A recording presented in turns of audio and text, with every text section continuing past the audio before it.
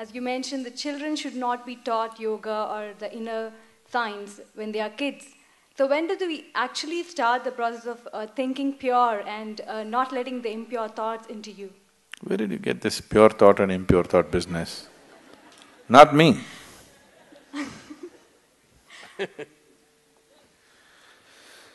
Thought, whatever kind of thought you have,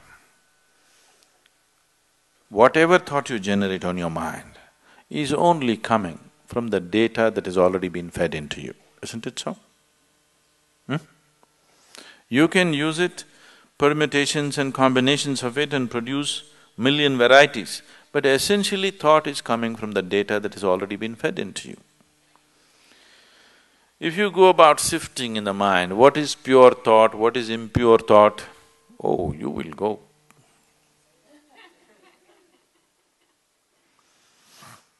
And if you're trying to curb the impure thought and produce pure thought, you've finished. All the things that these so-called religions told people are sins, they have become the full-time activity of human mind. If they had just left them alone, everybody according to his inclination would have gone where he has to go. Now it's not like that, it's painted in everybody's mind because they said, this is a sin, do not think about it. Endlessly they're thinking about it. They're not even as free as dogs and cats are, human beings. Simply because somebody put this idea that there's something pure and impure. Whatever impure things you learnt at the age of 25, I do not know. I have not come in touch with anything impure in the world yet. I don't know where you came in touch with all these impure things in 25 years. I have not seen anything impure in this world, have you? Have you seen something impure? I have not seen anything impure in this world. There are different kinds of people with different kinds of problems and limitations and nonsense. I don't think it's impure. Process of purification. In different stages of purity, I see people. And first of all, this idea of pure and impure is a very sick idea. There's just life around you. There's only life around you. If you're labeling certain aspects of life as pure and certain aspects of life as impure, there is a serious problem. I want you to understand this problem is far more serious than most people really look at. It is that serious. Right now, many religions and cultures on the planet have labeled the fundamental biology itself as impure. Yes? Yes or no? The basic biological processes themselves as impure. Sexuality is impure, a woman's menstrual cycles are impure. What the hell, you're born out of it? Then you are also impure, everything in the world is impure, creation is impure. If you like that word, you can use it.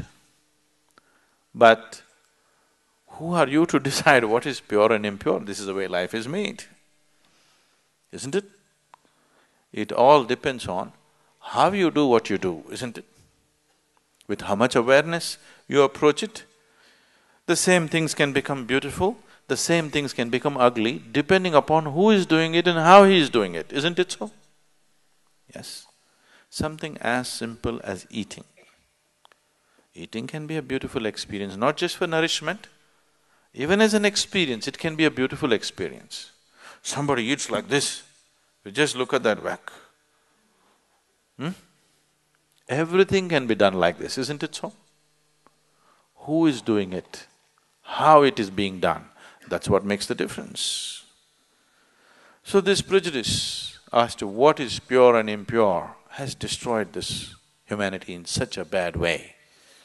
Pure thoughts and impure thoughts, oh, if you sift through this, you're finished. All thoughts are just junk, okay? Essentially, they're coming from the limited experience of past. These thoughts are useful for your survival process.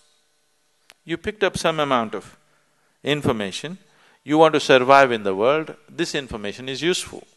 If you're looking at life itself, these thoughts are meaningless.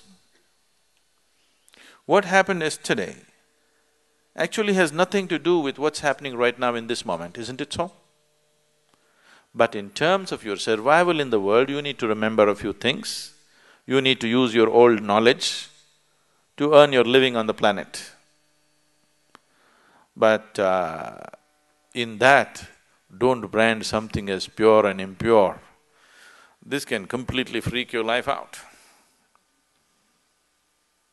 There's nothing pure, there's nothing impure.